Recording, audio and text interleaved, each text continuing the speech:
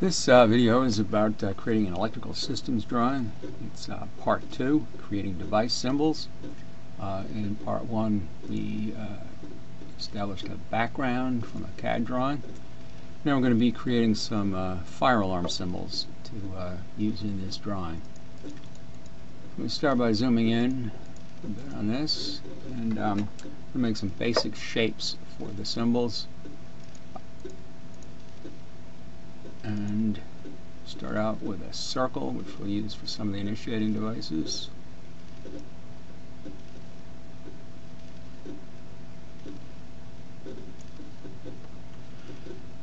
And we're going to make a square, which we'll use also.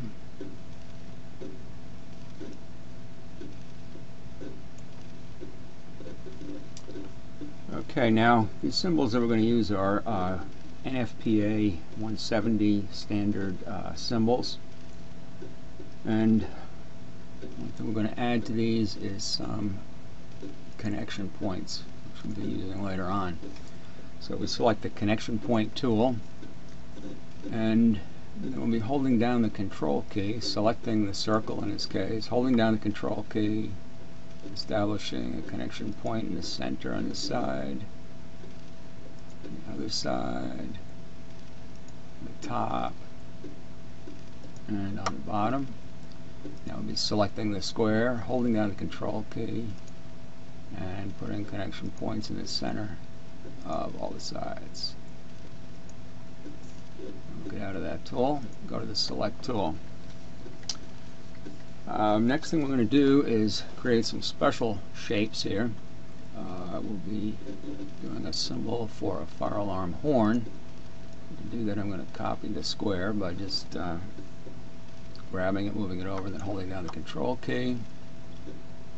Select a line and draw a line like this. Take it over here and back to the beginning. It's going to become our fire alarm horn. Now I'm going to select all of these shapes, and I'm going to give them no fill to make it easier to work with. Then we're going to be doing a symbol for a strobe, and we will start out with a strobe that will be inside a horn. And to do that, I'm going to make a circle. And here I want to change my line size a bit.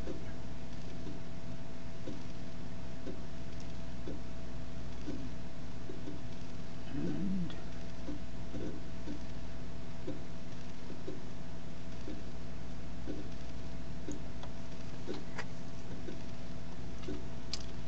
now this will be the center of the strobe. And I'm going to select the horn and just temporarily change the size of that line to make this a little bit easier to work on. And I'm going to put some lines in here.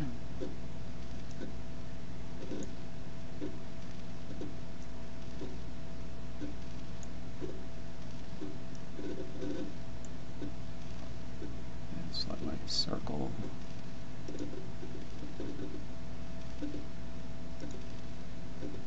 Looks like this one's got some fill to it. And take this up and put it right in the center of my horn. And that will give me a horn strobe symbol. To select the inner part of this and change that line thickness a bit.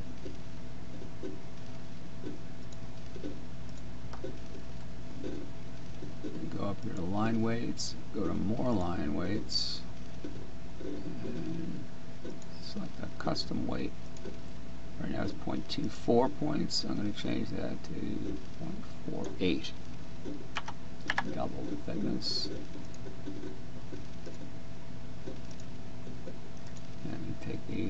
outer part of that symbol and go to that standard line weight right there. Now I'm going to make another strobe symbol, and for that I'm going to select the components that I've already put in here. I'm going to remove the outer part and then drag this whole thing over and hold down the Control key to copy it. And then I'm going to use a symbol here which is designed to indicate a wall device.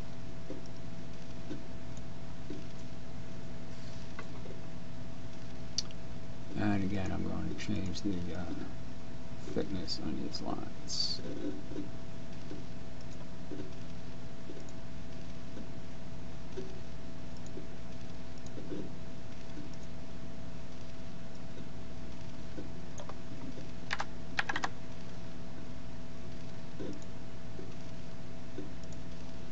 Okay, I have a square, a horn strobe combination, and I'm going to do a few initiating devices here. Take this circle, move it over, hold down the Control key to copy it, and I'm going to create a circle, which will be part of a symbol for a heat detector.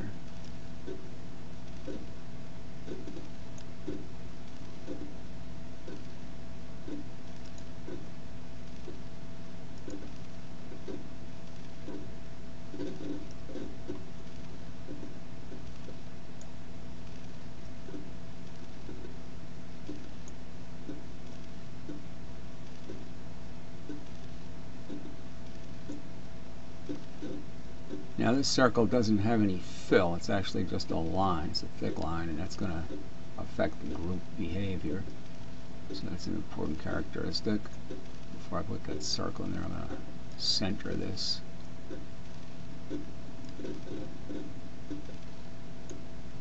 Line it up with the grid.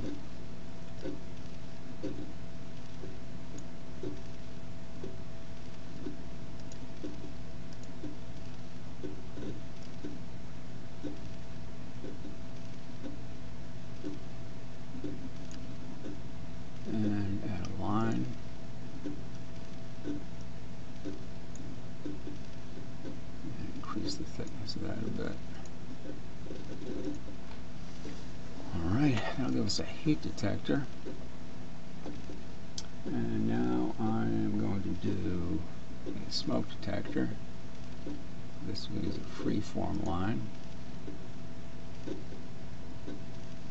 And I'm going to make that kind of a thick one.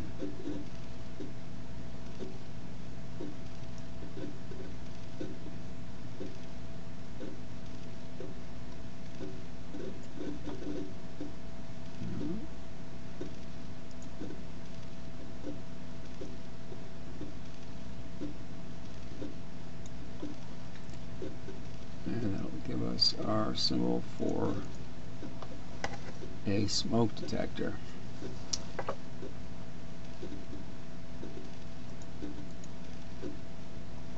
I'm going to add some text to these, in one particular case at least. And put a letter P here for a pulse station. And I'm going to take that P and change my font size to 6 point. And make that bold. And then the text box, I'm going to shrink that down, grab it, and reduce the size of that.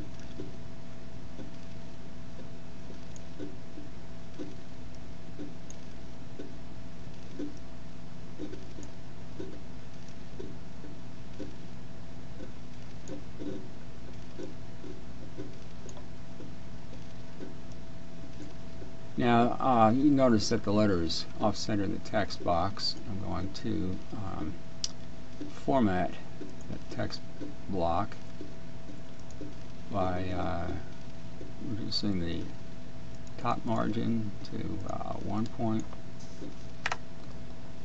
and the other margins to 0.